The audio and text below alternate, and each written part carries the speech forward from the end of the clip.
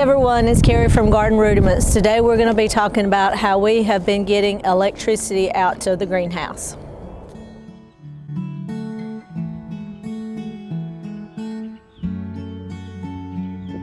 So as you can see, we have a ditch. We went to one of the equipment rental places here in our area and we rented a trencher. It cost me $120 for half a day. We dug a 20-inch trench that goes about 72 feet.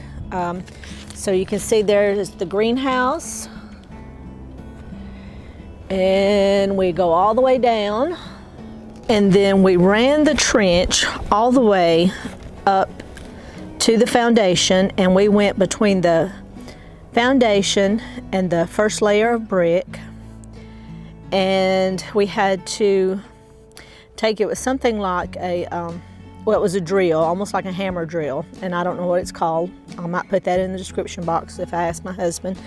But we had to get through the concrete, the block and the brick to get under the house so that we'll be able to connect the wiring under the house. And we filled the hole. It's kind of like great stuff, but this was actually, it was a slower cure. So we filled the hole so nothing could get under the house after we put the wiring in. And then you will see that we have PVC. The larger gray PVC is 1 1/4 inch.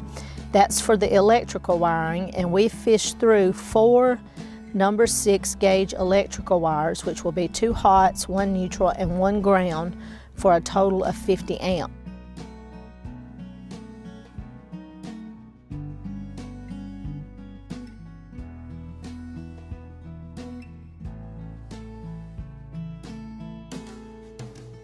This is a lot more than we'll need, but my husband likes to go for the overkill, and that's okay. So next we laid PVC piping that's 1 inch, and that's the black that you see in the image, and that's for our water line. And then we ran a 3/4 inch PEX pipe through that to get water connected. And then you see a 1/2 inch gray pipe, and that's for the Cat 5 Wi-Fi cable. So we had the opportunity to purchase the spool of cable for about $5. So we said, why not? Let's get Wi-Fi out to the greenhouse. So it was just a great opportunity. And of course my husband, like I said, likes that overkill, and he loved the thoughts of us having Wi-Fi out there, and then I could do more live videos. So at the other end, where it enters the greenhouse, this was the hardest part. So when we, did our foundation for the greenhouse, we knew, what we were going to be having to do. And before we started building, my husband went ahead and dug, and I think that's a 4-inch PVC pipe. He dug under the foundation, ran this pipe, and then it comes up inside the greenhouse. So we have all 4 pipes going into that PVC pipe.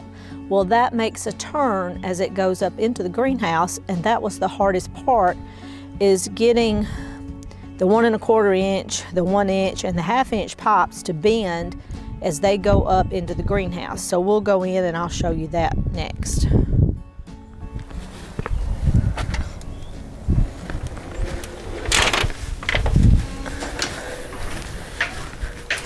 So our electricity, water, and Wi-Fi is going to come in at the back of the greenhouse. So this that you see here is the PEX for the water line. And it rides in a 1-inch black PVC pipe. So everything is protected. We're doing everything to make sure we don't get water mixed in with our electricity. And it comes up into this 4-inch pipe. So down in that pipe, of course, is an elbow, and that was the hardest part, is getting this up in here.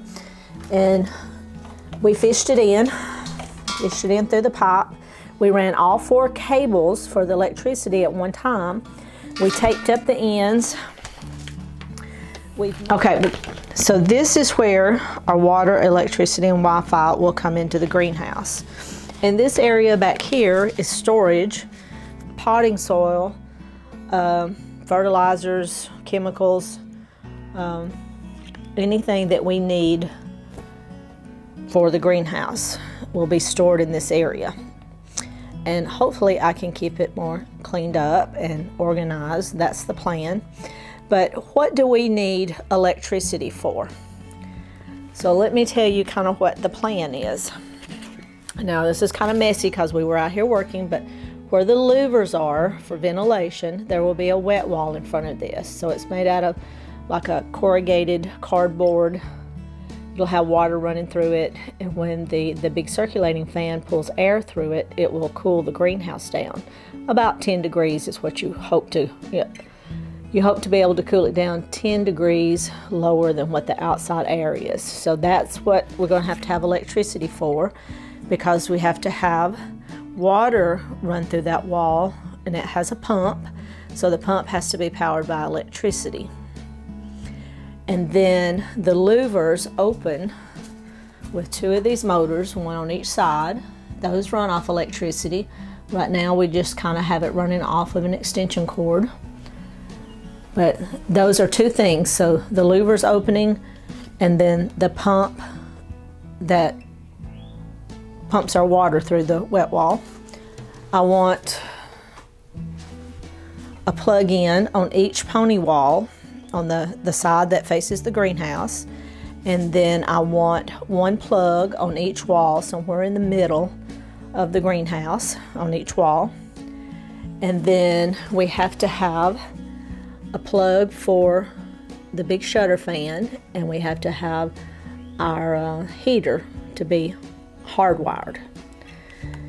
And we're trying to think as we go, what can we plan for in the future? I know that I need a plug to run my grow lights, so that's one thing. What else might I have? Who knows? I might want to put a Christmas tree over in the corner. That is a plan. So I have to have plug-ins, and we're going to have 50 amps, which is a lot more than we'll need, but I just want to make sure as we do it that we have allowed enough plug-ins that I won't constantly have to be running off an extension cord.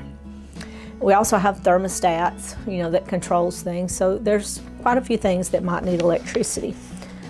But anyway, that's what we worked on yesterday. We were very surprised that we got so much done.